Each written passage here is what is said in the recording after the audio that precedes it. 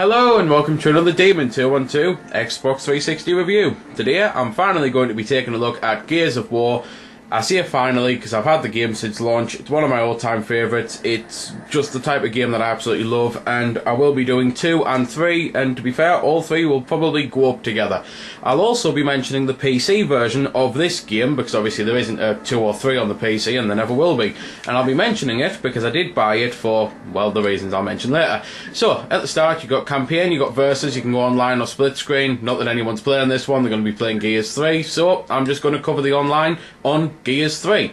Obviously the achievements are achievements. Game, you can change a few things. You can't customise your controls or anything, you can just change the sensitivity and you can choose predefined sets, but the default ones are actually really good, at least I think so. I think they work better, especially the reload button being the right bumper. It's more fluid and it's easier to, like for example, move and aim. Instead of having to take your finger off to hit that, you can just nudge that. So, I'll be going on split screen, because the game does have 2-player split screen, and it's a game that I've beaten many a time in split screen. I've also beaten it on my own, on Insane, and beaten it online too, with a mate. So, there's 5 acts overall, and this is where I'm going to start mentioning the PC version, because on the PC version, you actually get an extra set of 5 chapters in between the end of Act 4 and Act 5. Now, I'm not going to say the story because I don't want to spoil it for anyone, and I personally think the story of Gears is excellent. There's some people out there who slag it off and say it's a bit corny and cheesy, but I personally love it, and so that I don't do any spoilers, I'll cut after this. Right then, the PC chapters. Basically, there's 5 chapters, and again, I'm not going to mention the story or spoil anything like that. All I'm going to mention is the whole point of the game is you're in a jail cell, and it says 14 days after E-Day, which is Emergence Day, and this war's been going on, and that's pretty much all you need to know without, like, to get into the game. It explains things as it goes across, obviously, the 3 games, but I'm not going to spoil that, because whereas a lot of people bash the story, I personally love it. So, the PC chapters. In between Act 4 and Act 5 on this game, on the Xbox version, it basically goes from driving away after completing something to a train station where you've got to put the final plan into effect.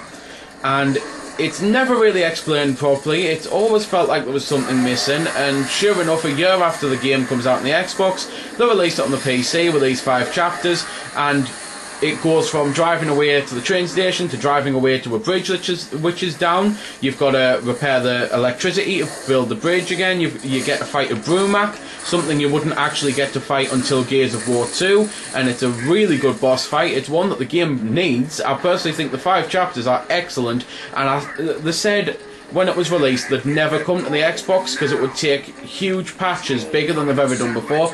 I don't see why they can't do it, because even if they charged for it, I know a hell of a lot of players who are Gears fanboys, and I'm one myself, I'll admit it, I absolutely love these games, who would gladly pay something like 800 points, because it adds about 2 hours to a game that was about 10 hours long, so it takes it from 10 to 12 hours, and it's just absolutely fantastic. The story to it, the gameplay to it, it's some of the best chapters in the game, and the exclusive to the PC, so it's annoying that I had to buy the PC version just to play them, and I've now since got rid of the PC version.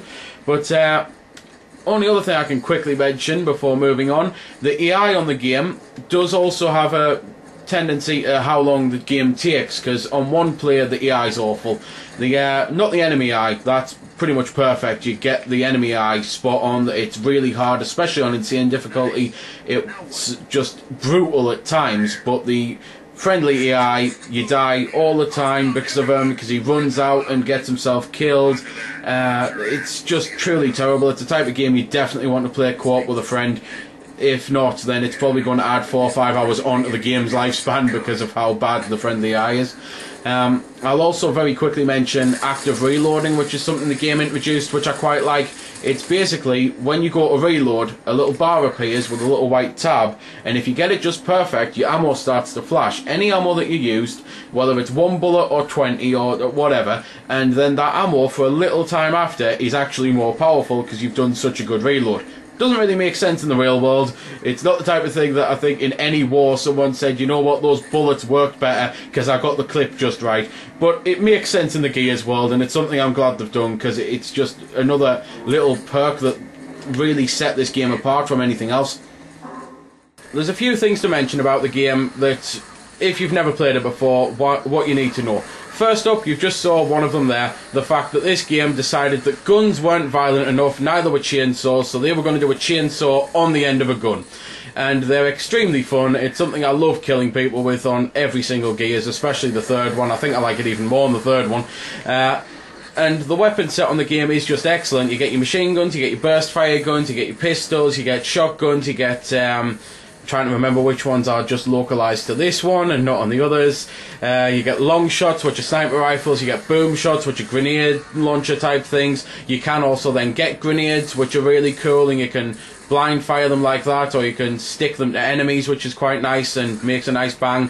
You can get a Hammer of Dawn, which is basically a computer that points a laser at the ground, and a satellite then fires at it from space and kills your enemies. It's quite nice, it really is. The whole weapon set on the game is just, I think, perfect. I never really found a weapon that wasn't any good. I found weapons I didn't like from my own personal preference of how to play the game, but I didn't really find any weapons that were stupidly weak.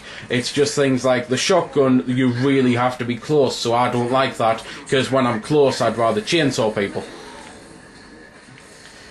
Enemy variation on the game's also really good. To sum up very quickly, you're fighting things called Locust, and the game's set 14 years after E-Day, which is Emergence Day, and you don't really find out what's going on until Gears 3, which I'm not going to mention any of that at all. I'm just going to say it starts off and you're a bit confused, and it all gets clued up. There's only a couple things left hanging, and seeing as the DLC isn't out yet for Gears 3, I can't imagine they'll be left hanging for that long. It's, as I say, personally I'm a huge fan of the story. I think it's done really well. I think the script's done well. I think the voice acting's perfect. Just everything about it. I love the game, other than the multiplayer, which I'm not keen on the deathmatch, and I'll explain that in a bit. But your enemy variation, you get big ones, you get small ones, you get boss types, you get flying enemies. There's just all sorts. There's some grunts that are only really used to be there to throw grenades at you, so grenadiers. You can get ones who have these excellent weapons called torque bows, and I cannot believe in mentioning the weapons I forgot the torque bow. It's my favourite weapon on the game. It's basically a crossbow that, well, a regular bow that you pull back, and when it fires an explosive arrow.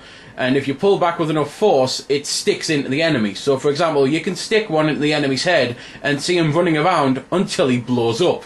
It's quite nice and violent. And it's just an excellent weapon. The only downside to it is you can't keep it cocked all the time. You have to let it... Well, it automatically fires, so you have to fire it, really, because if it automatically fires, chances are you're going to miss. And it's a bit annoying because you see these guys, they are absolutely huge, their muscles are incredibly huge, and I refuse to believe that they can't pull back on a torque bow for longer than like 7 seconds.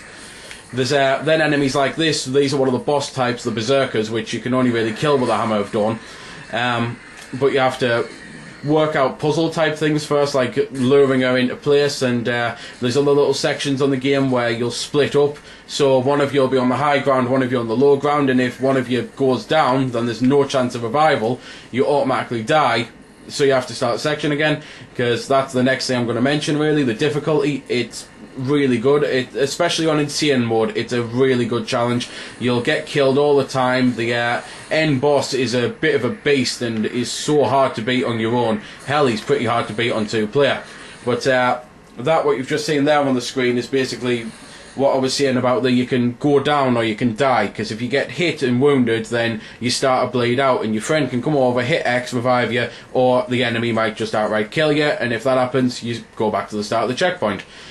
So, pretty much nothing else I can mention about the game, other than to quickly sum up the multiplayer. As I say, I'm not going to show any off, there's no point, I doubt anyone's playing it, but the reason I've never liked the multiplayer is because it's not a straight deathmatch with Gears. This is still true to this day with Gears of War 3. It's a case of getting a bunch of lives, and all it means is if you're unlucky enough to get on a team with a bunch of well, arseholes who don't play as a team, or a bunch of people who are just no good at the game, or you're versing a clan, or you're versing a set of campers, it can mean that the multiplayer is over in a flash. One of the worst things that happened to me, that it was the first game I ever played, I spawned, walked forward, got shot in the head with a sniper rifle from a camper, and then I couldn't respawn until the round had ended, and I sat waiting 20 minutes for the rest of my team to finally advance enough to either die or win. They ended off dying, but it's the fact that they just took forever to actually finish the round, and you're sitting there bored shitless, really. It's personally why I'm not a fan of Gears multiplayer. But that's pretty much all I can say. Graphically, the game was amazing. Now, I'll be honest, it looks pretty crap compared to the likes of Gears 3, which has really outdone itself. But even then, it still actually looks really good in places. And musically, it's not really a musical game. You get bits of music here and there, and it does sound really great, but it's not the type of thing I can exactly show off or listen off, I suppose it would be, because you're not looking at it. Anyway, so, if you've never played Gears before, don't just get Gears 3. While I do think it is the best of the three, if you want to get into the story, you really do need to get the first one, and you can pick the first two up for dirt cheap while you're waiting for the third one to go down in price, or you might just want to buy all three together. Personally, as I say, I think it's one of the best games I've ever played. I love the franchise. I've never been keen on third-person shooters, but this came along and blew you away, especially with things like the roadie run and the cover system, which I'd never found a game that done the cover system as well as this does, and the whole dynamics of the games get better and better with every one. 2 totally surpasses 1, and 3 totally surpasses 2. At least I think so. So there we go then. That's been the review. I hope you found it helpful. I don't score the games because that's based purely on opinion, so instead I'll leave you to make your own mind up. So thanks for watching, and if you've got any questions about the game that I didn't answer in the vid, or that hasn't been answered in the comments, then feel free to ask and I'll help if I can. Also, if you did find it helpful, don't forget to check out my channel, because there's plenty more like this up there, and don't forget to subscribe, because there'll be plenty more to come as well. So until next time, this has been Demon212, signing off.